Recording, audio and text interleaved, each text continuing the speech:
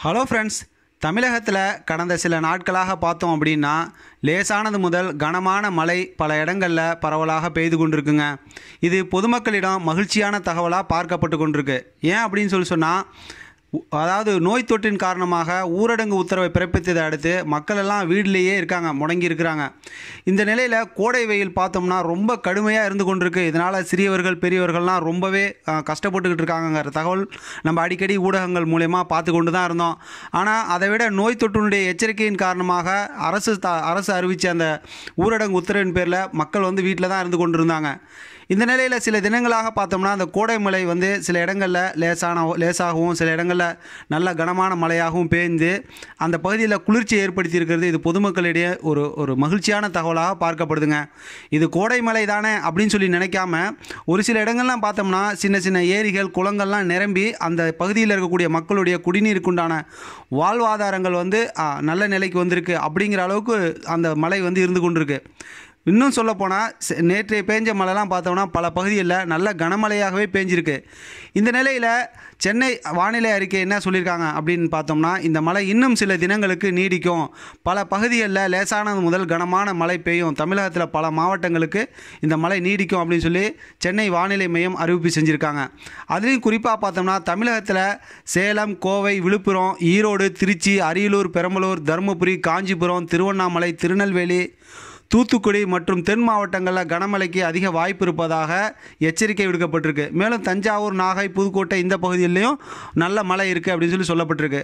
தலைநகர் சென்னையை பொறுத்த வரைக்கும் பார்த்தோம்னா மேகமூட்டத்தோடு காணப்படும். மாலை நேரங்களில் லேசான மழை இருக்கும், குளிர்ந்த காற்று வீசும் அப்படின்னு சொல்லப்பட்டிருங்க.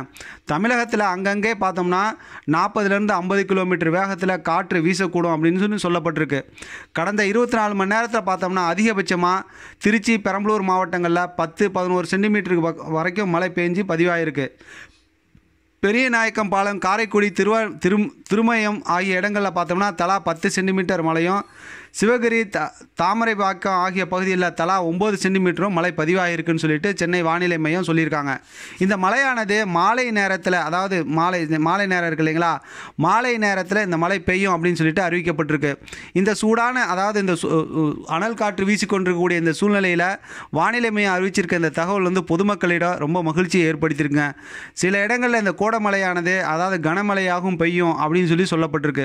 அதனால் பொதுமக்கள் கோடை மழை தானே கொஞ்சம் தானே பெய்யுது அப்படின்னு இல்லாமல் மழைநீர் சேகரிப்புக்காக என்ன ஏற்பாடுகள் செய்யப்பட்டிருக்கோ அந்த ஏற்பாடுகள் மூலமா சேகரிப்பு செஞ்சுக்கணும் அப்படின்னு சொல்லிட்டு சமூக ஆர்வலர்கள் நமக்கு எச்சரிக்கை செய்கிறாங்க. கடுமையான வெப்பத்திற்கு பிறகு திடீர் மழையை மழை பெஞ்சிருக்கிறதுனால நமக்கு மருத்துவர்கள் அதாவது இயற்கை வேலை மருத்துவர்கள் என்ன எச்சரிக்கை செய்கிறாங்கன்னா, திடீர் மழையானது உடலில் உஷ்ணத்தை அதிகப்படுத்தும். குறிப்பாக பார்த்தோம்னா சிறியவர்கள், முதியோர்களுக்கு உடலில் உஷ்ணத்தை அதிகப்படுத்தும். அதனால் அவங்கள அதிகமாக தண்ணி குடிக்க சொல்கிறது, அவங்கள பத்திரமா பார்த்துக்கிறது, மழையில் நனைய விடாமல் பார்த்துக்கிறது, இப்படிப்பட்ட முன்னெச்சரிக்கை ஏற்பாடுகள் வீட்டில் இருக்கக்கூடிய பெரியவங்க செய்யணும். ஏன்னா வீட்டிலேயே அடைஞ்சு கிடக்கிறதுனால மழை திடீர்னு பெய்யும். மக்கள் ஒரு சில இடங்கள்லாம் அத்திக்கட்டி ஆலங்கட்டியோட மழை பெஞ்சிக்கிட்டு இருக்கு. இந்த நிலையில் பொதுமக்கள் மழையில் போய் வெளியில், அதாவது குழந்தைகள் குறிப்பாக வெளியில் போய் விளையாடுவாங்க, மழையில் நனைஞ்சு விளையாடுவாங்க. ரொம்ப வெயில் அடிச்சுக்கிட்டு சூடாக இருக்கக்கூடிய சூழ்நிலையில் திடீர்னு மழை பெஞ்சு அது மழையில் நனைஞ்சோம்னா உடல் சுகம் இல்லாமல் போகிறதுக்கு அதிக வாய்ப்பு இருக்குது அப்படின்னு சொல்லிட்டு இயற்கை வழி மருத்துவர்களும் எச்சரிக்கை செய்கிறாங்க. எது எப்படினாலும் நமக்கு இருக்கக்கூடிய இப்போ இருக்க இந்த சூழ்நிலையில், மனம் இறுக்கமாக இருக்கக்கூடிய இந்த சூழ்நிலையில், அதாவது ஊரடங்கு இருக்கக்கூடிய இந்த சூழ்நிலையில் இந்த அதாவது கோடை மழையானது மிகப்பெரிய ஒரு மகிழ்ச்சியான தகவலாக தான் பார்க்கப்படுது. ஓகே ஃப்ரெண்ட்ஸ், இந்த தகவல் சார்ந்த உங்களுடைய மேலான அபிப்பிராயங்கள், கருத்துக்களை மறக்காமல் கமெண்ட் பாக்ஸில் போஸ்ட் பண்ணுங்கள். மேலும் இது போல் புதிய தகவலை தெரிஞ்சுக்கிறது நம்ம சேனலை தொடர்ந்து லைக் பண்ணுங்கள், ஷேர் பண்ணுங்கள், சப்ஸ்கிரைப் பண்ணுங்கள். கூடவே மறக்காமல் பெல் பட்டனை கிளிக் பண்ணுங்கள். Thank you friends, thank you viewers.